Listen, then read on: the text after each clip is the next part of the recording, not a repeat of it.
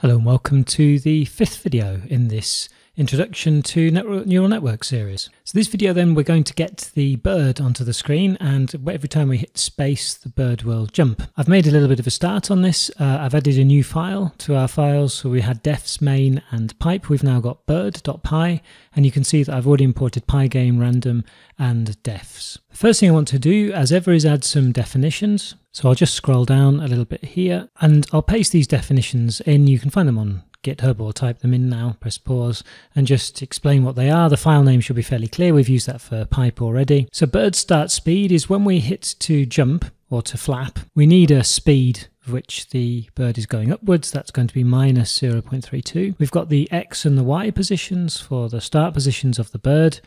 Just like the pipe moving or stopped, we've got bird alive and bird dead. And then we've got a gravitational acceleration of 0.001, which is the gravity effect that drags the bird in a downward direction when we don't skip. So with those definitions added, then we can go into bird.py and start building our bird class. This is going to be a similar class to the pipe class. I can go fairly quickly through this, I think. It shouldn't really be too foreign. There's just the moving, the skip and the jump part maybe. Apart from that, we can get through this fairly quickly. So let's get our class definition written.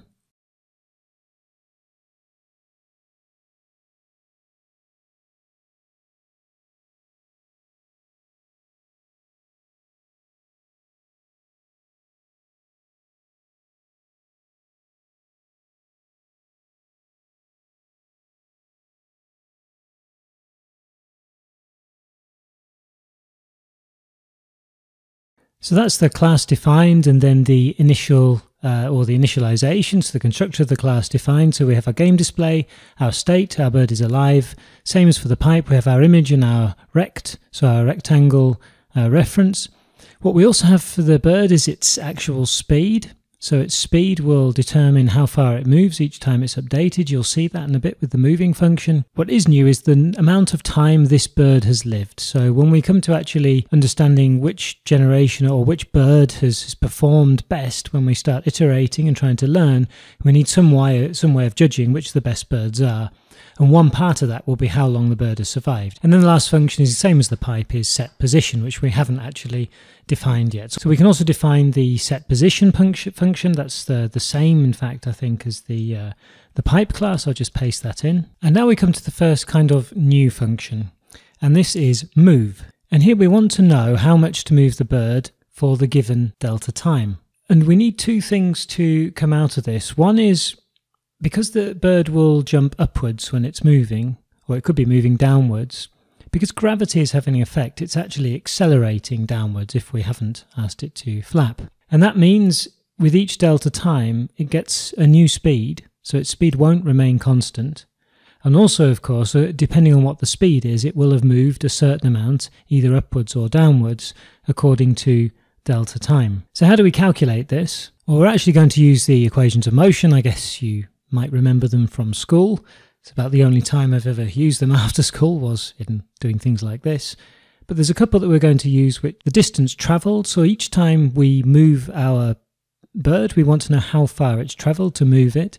And this here is with s equals ut plus half at squared. That's the distance travelled is the initial speed times the time plus a half times the acceleration, which is our gravity, times the time squared. We'll use this to understand how far the bird has moved. The other one we'll look at is the new speed, which is this v equals the initial speed plus the acceleration times time, and that'll give us the new speed. Because we've got gravity pulling against the bird, when we flap we initially go upwards, but if we don't flap again, then slowly but surely the speed will change into a negative and send us plummeting down towards the earth. So we're going to use those two equations of motion and plug those into our code to calculate the new speed and the distance that the bird has moved. So first we'll define our distance and new speed variables. And now we can calculate the distance using the equation of motion, s equals ut plus half at squared.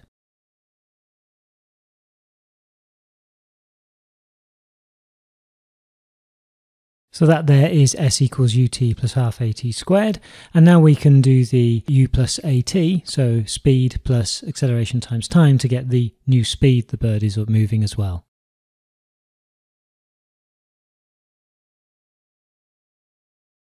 Now we've got the distance moved, remember that will be in the Y direction, we can move the rectangle of our bird just as we move the pipe. So we can say,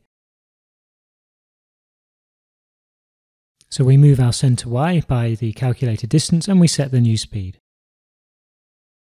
The only other thing I want to do is, if we've hit the top of the screen, is limit us to the top of the screen so we don't go off the top of the screen.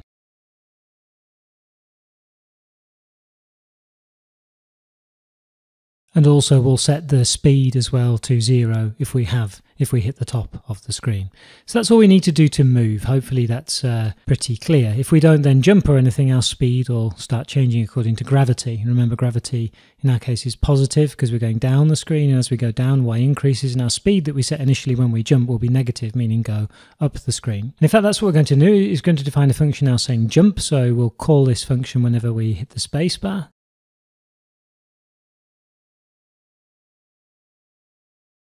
Very straightforward, we just set our speed equal to the start speed. We need to be able to draw ourselves. This is exactly the same as in the pipe code. And now our bird, when it starts, is alive. We need to check if it's died. At the moment, the only way we'll have it dying is it goes off the bottom of the screen, so we'll write a check status function for that.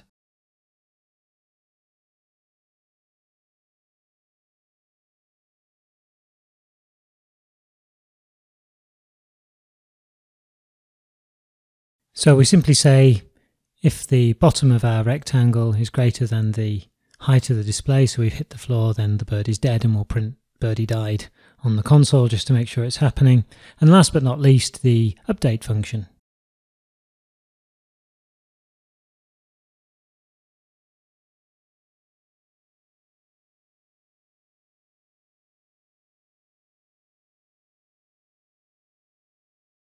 And that's relatively simple. If our bird is alive, then we'll increment the time it's lived by delta time, and then we'll move it according to the move function that we've written, so it'll have a new position and a new speed. We'll draw it in its new position and then check whether we need to kill it off because it's hit the floor. So we've added in our definitions, we've added in our bird class. The only thing to do now is in the main.py is actually add a bird in there and have us hitting the space to make it jump. So in main.py, the first thing to do is add the import.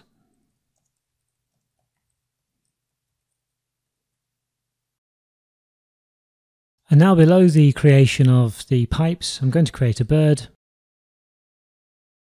And now I can update our bird down inside our game loop here. And remember, I want it to jump when I press space. So in here, if we have an event key down, we need to ask if the space has been pressed. There's a lot of documentation for Pygame Online describing all of the key presses and what the constants are called and things like that. Here we're saying if we're in the key down event and the key is a space, then let's make the bird jump, which sets then its upward speed. Otherwise, we'll quit. And that should be all we need. If I haven't made any big typing errors, as is possible, as you probably know by now, that should be all we need to do to add a bird to the screen, hit the space bar and get it to jump. So let's have a look at the what it all looks like. Okay, so there were a couple of errors which I'm sure you saw whilst you were typing out the code, but in bird.py I'd written img instead of image here, went too fast. And then also in the if self.rect, I think I'd written -top instead of .top, which is pretty stupid. It's corrected now and it seems to be working, so let's have another go. Python space main.py, and now you can see the game has opened and I'm hitting space and the bird is jumping whenever I hit space.